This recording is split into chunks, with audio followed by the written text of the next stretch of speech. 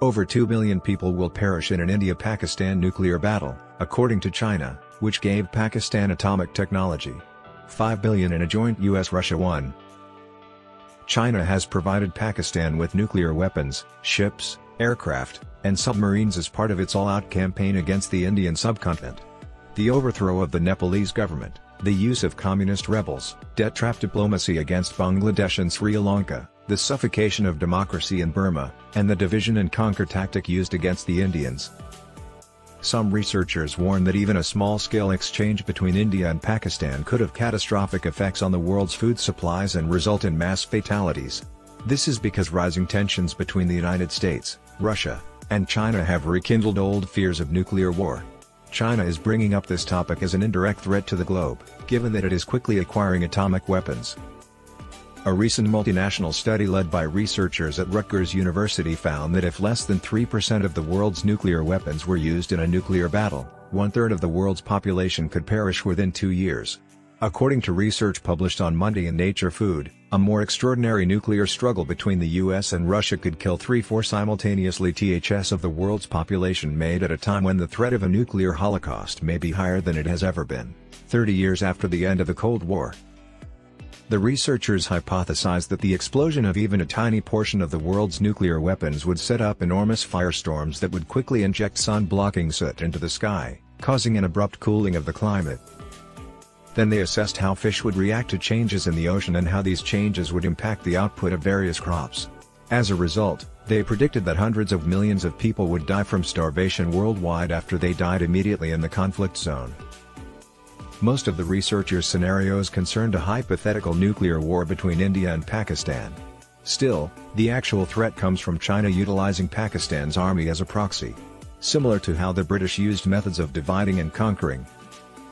According to them, the Indian subcontinent is where such a conflict is most likely to break out. The two nations, together with China, have engaged in 4 wars and continue to engage in border clashes frequently. According to the analysis, 127 million people in South Asia and 200 million people in China would perish in explosions, fires, and radiation if India, Pakistan, or China each launched 250 100-kiloton nuclear missiles at urban centers in the other country. The study estimates that 5 billion people would perish worldwide in the broader war between the US and Russia, which are thought to possess more than 90% of the world's nuclear stockpile. However, the study contends that any of the 9 nuclear-armed countries, which also include China, North Korea, France, Israel, and Britain, can cause severe suffering and death on a global scale, with soot rising into the sky and sparking a chain reaction of catastrophic cooling and famine. Even though the theory cannot be directly tested, Robach claimed there are applications in the real world. Satellite studies supported that large wildfire in Australia in 2019 and 2020 and British Columbia in 2017 sent smoke into the stratosphere.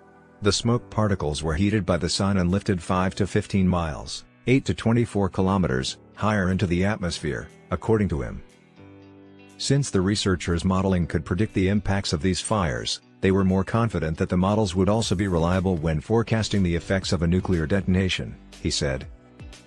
The India-Pakistan scenario was examined in a 2020 article by experts at Lawrence Livermore National Laboratory, who concluded that there were unknowns.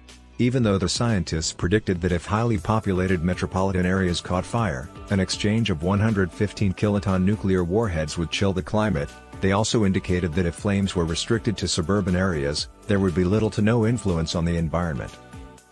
On the other hand, the Rutgers-led analysis assumes that the nations would target each other's cities, where fuel concentrations are highest and climatological impacts would be most severe, according to Geist. However, Pakistan and China have stated that they would utilize tactical nuclear weapons in a conventional conflict if they were to use nuclear weapons against India. The most significant danger we face now comes from China. The world is becoming unstable due to China's blatant war on the rest of the world. Along with Pakistan and North Korea, China is the next Axis power. The world is in danger until China becomes a friendly,